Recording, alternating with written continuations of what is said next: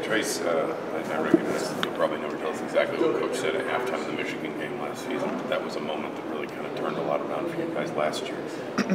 What do you tell guys, young guys like Jalen, or even just remind each other as veterans who went through it last year, this experience, not the NCAA tournament, but the Big Ten tournament, what it takes to prepare and succeed in a really short window? No, absolutely.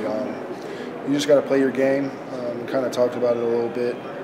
The games are just like this, so you got to be ready to play. You got to be on top of everything when it comes to scouting, getting your body right, because it's a quick turnaround. And I know he's going to be ready. He's a great player, and so we just got to take it one game at a time, though. So we're going to see who wins, Minnesota or Maryland, and then we'll take it from there. What's kind of the preparation like that when you don't know who you're going to play yet? Yeah, you just wait and see. You kind of go over scouting things with both of the teams. Like last night, we were waiting to see if Nebraska or Minnesota was going to win. And so we just got to wait and see. And we kind of know some of their actions and what they're going to do, their main stuff. And then we'll go on to it and more in-depth tomorrow. Fino was just named one of the finalists for National Freshman of the Year.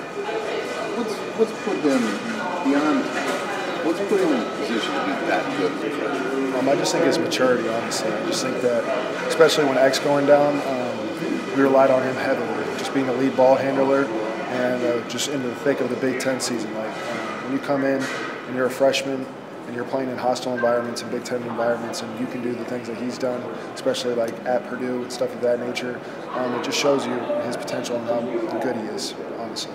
Jalen, X has been out since December. I know you guys are tight. You talk a lot. Can you just talk a little bit about what these last couple of months have been like and what he's tried to help you with going forward and kind of through this Big Ten grind? Yeah, obviously no one expected X to go out this early, or to go out at all. So coming in now, it definitely put a lot of weight on my shoulders, especially running the show at point guard. And him being an experienced guy, him being in college for years, he's just give me his knowledge and help me out when he can. Jalen, this being your first Big Ten tournament, this type of situation, what have you done to prepare? What have you talked to the older guys, talked to Trayce and those guys about what it's going to take to not only play in this, but potentially win this? At the end of the day, it's basketball, so we already know what we came here to do. A lot of times in this tournament, we're going to play teams that we already played multiple times, so it's going to come down to the mental mistakes or whatever. So we just got to stay locked in and be prepared. So I feel like we've been going hard these last couple of days, and we're excited to get out there and play. No matter who wins, you're not playing with somebody who's you faced multiple times, but that means they haven't faced you multiple times Friday night. You only played Maryland once, you only played Minnesota once. Yeah, do you see already, that as any kind of advantage that they only got one look at you in the regular season? I think at the end of the day, just the Big Ten, not really Jalen in a sense, but most of the teams that we played against, like Minnesota and Maryland, they kind of have the same supporting cast and same players that they had last year.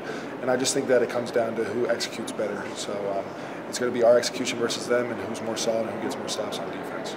Trayce, we talked about it after senior day, just what it would be like not having to claw your way into postseason play. Now you guys are here. You've been able to take that rest. How do you feel physically now that you've been able to kind of take that break and breathe? Absolutely. It's huge, honestly. And we're here competing for something.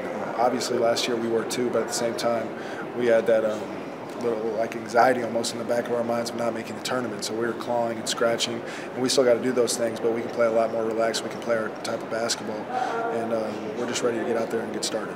Jalen, Trayce obviously is up for a number of National Player of the Year awards.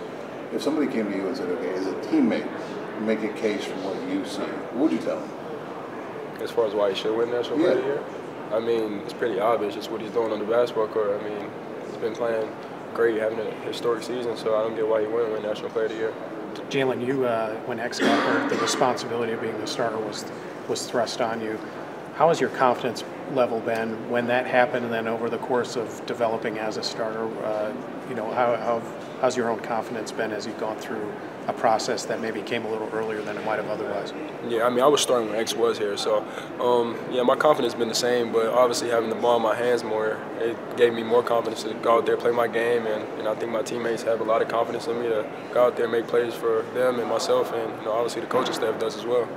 Jalen, how much did 2 years on Montverde help you be prepared, just with all the talent you went against weekend after weekend? A lot. Playing a national schedule, and if anything, I think it definitely helped me mentally. Definitely just the long practices every single day, and I think it's helped my body and got me ready for this point. Thanks, guys. Thank you, guys.